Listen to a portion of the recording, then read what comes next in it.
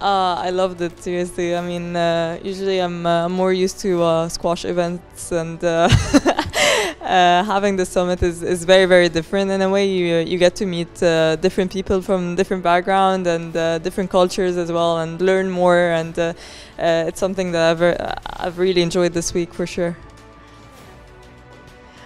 I mean, there is a lot of. I mean, we're doing different stuff, and as you were saying, it's being a CEO of a company is very different than being a professional athlete. But I think we have in common some traits like dedication, passion.